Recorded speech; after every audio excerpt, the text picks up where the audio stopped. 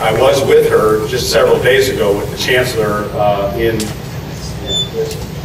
there's her picture. That's myself and the Chancellor on the right, and the gentleman on the left is Dr. Frost, who has worked with Dr. Hsiao for a long time. Let me tell you just a little bit about Jane. She got her PhD in 1973 from here, and had come to us after getting her bachelor's degree at National Taiwan University in pharmacy.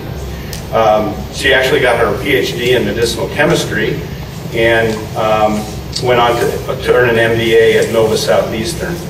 She quickly put those degrees to work in top-tier institutions in biotech and pharmaceutical companies such as IVAX, OPCO Health, and the Frost Group, Safe Stitch Medical, and she oversees a variety of humanitarian and charitable efforts through her family foundation. Right now, I would say if she's not our most prosperous and successful alum from this college, then I want to meet the other people who are more successful. So even though Jane couldn't be here today, we'd like to bestow this award upon her. So congratulations to her, and if we could give her a round of applause.